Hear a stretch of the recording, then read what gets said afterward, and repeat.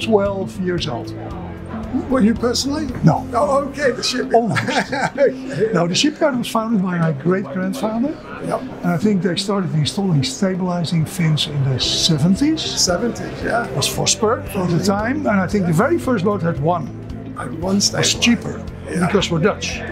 We don't want to make too much money. Yeah. And I recall vividly in the 90s, you guys did something that nobody had ever done.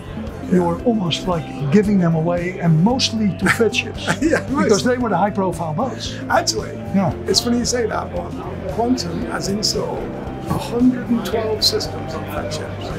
I'm aware of that. You are, Yeah, I'm always trying to find a way out, but the crews won't have it any other way. So really, even though technology-wise the boats have improved, all the companies that build products that go on the ships also have to improve with the ship. And the ship design. Sure. So it's not just sort of the ship immerses itself and grows, but also every single thing that goes on the ship contributes to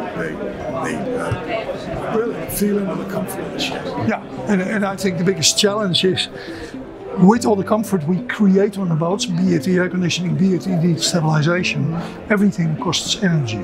Yeah. And energy is becoming not only at a premium today with this horrible war, but it's also a thing that we should not have a footprint together as an industry. And that's, I think, the wonderful challenge that you and I can pass on to the next generation. We probably will, yeah. Yeah. We might have to, because there won't be any fuel left to run on. Exactly. But that is a great thing. So.